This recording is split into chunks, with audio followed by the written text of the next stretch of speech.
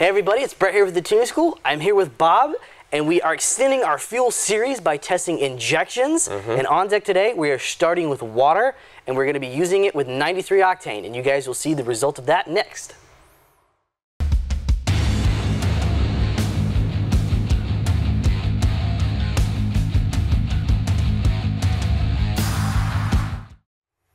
All right, so we're going to be testing water today, and we're going to be going over the results of that. But before we get started, let's talk a little bit about the reason why we're doing it this way and how we're doing it. Sure, it's because everybody wants to know everything.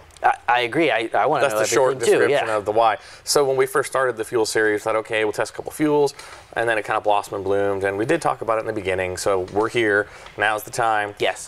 People want to know is, how does pump gas compare to race fuel, compared to ethanol type fuels, compared to liquid injection on things like pump gas? Yeah. So here we are, and we're testing it. Absolutely. So we're just really here to see, at the end of the day, what's the best thing to run. Yeah. Right, so absolutely, and just as a base point for what we're doing here, we're going to use 93 on all of them. Yeah, for all the liquid injections. Yeah, so and the way that we're going to base things off of is, does it make better power than 93? Then yes, it's an improvement. Right. And then, we kind of will compare to some race fuels along the way. Yes. But as we test each of these, it's only going to be on 93. Correct. So that's kind of how we'll build our baseline that way.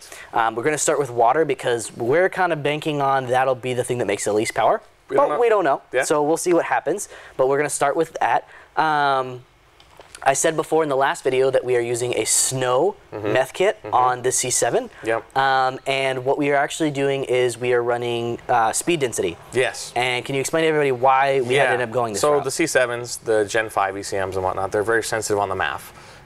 The previous stuff, like a Gen 3 or a Gen 4, you could typically spray through the MAF on, say meth injection. We've seen people do it. Some people have struggles. Most of the time it's okay. But with this particular setup, where the nozzle is, where the MAF is, it's just a bad combo because the MAF kept getting soaked. And if you've been to any of our classes, we don't like spraying things on the MAF. No. So, the thing is, it is what it is until we can have it relocated. But we had to run speed density, so that means turning off the MAF and running our fuel based off that. And that really means no different power. We're not going to see any sort of power difference. But the one thing it did mean, unfortunately, is we're not going to be able to quantify IATs during this test because the MAF, basically the way it works is the nozzle, it was indeed after the MAF, but it was so close to the MAF that the MAF would get fogged. So sometimes it wouldn't always fog it consistently. Right. And so you actually, in the test results, you will see some IAT differences. Right. But they're not always consistent, so just keep that in mind as we're moving forward. Because the IAT sensor is built into the MAF. Yes, on all Gen 5 stuff, Gen 4s Gen 4 now, really. So, so I think that pretty much covers everything that we're going to cover in these next couple of videos. I think from here we can pretty much just jump into what the results were. Sure. So as far as what it is, this is just distilled water, correct? Distilled water straight out from CVS Farms. Yeah, there we go. Free plug. There you go. So there's nothing really special about it. This is kind of a trick that hot rodders have done for a long time. Sure. You were saying that they've done this back since World War II? Yeah, in airplanes. Okay. Back in World War II. So I think it was the Germans actually that started with it, and they were putting it into their airplane engines for more power. Okay. To quench the combustion a little bit and keep everything cool so that they could run more power through it. Okay, without awesome. detonation. Yeah, awesome. All right, so this is something that's been practiced for a long time. Hot rodders have been doing it, and there's really nothing special about it. It's just water. So let's talk about numbers. So we're going to use the 93 baseline tests that we had from before. Yep. And when we're looking at that, it made 574 horsepower and 500 foot-pounds of torque, right? Yep. That's what we've got here on our chart. Yep.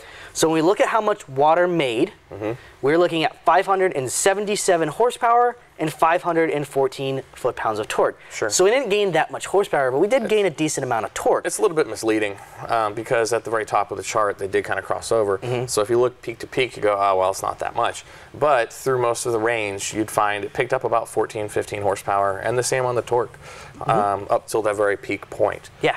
So it gained pretty well just for water. It's better than I expected. But we did have to run some more timing, so we're up around 21. Yeah, and that's the reason why we got that little bit more horsepower, I think, is because we were able to get from 15 to 21, 22 degrees. Absolutely. And I think that's where we saw that power gain from. Right. And I don't think we're seeing huge power gains because there's not a lot of energy. You're not going to get energy out of the water. Absolutely. As opposed to when you run the timing up using a race fuel.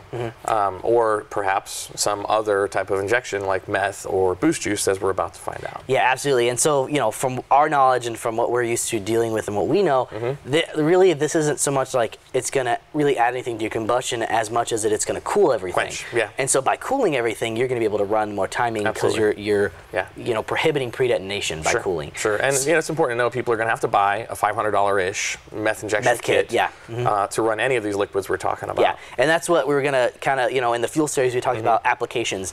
Right. Well, the application for this is kind of all the same. You have a meth kit or you don't. You do or you don't. And a lot of times what we see, if you're a guy who's thinking about buying a meth kit, widely used in drag racing. Anything and drag actually racing. Daily driving, you know, one of the reasons people love, you know, meth injection is it's not on unless you're at full throttle. Yes. So you're not consuming like you would be consuming race fuel all the time or an ethanol-based fuel all the time. It's only used at full throttle. Yeah, absolutely. So it's good for daily driving. And that's a really great thing. All right, so pros and cons. We're going to talk a little bit about that for this particular water setup.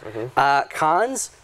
Not really anything. Obviously, in our particular application, the math getting soaked was a little bit of an issue. So we had to run speed density. Right. If you're just aware of your setup when you first set these things up, you wouldn't have a problem if you set it up properly. You would be okay. Yeah. And really, the right way to do it is to separate out an IAT sensor, which is what a lot of guys do when they build this, and they'll put a real, like a Gen 3 type IAT sensor, up, down, you know, down the line further, so you get a real true measurement of intake air temperature after the cooling has had an effect. Yeah, absolutely. That makes perfect sense.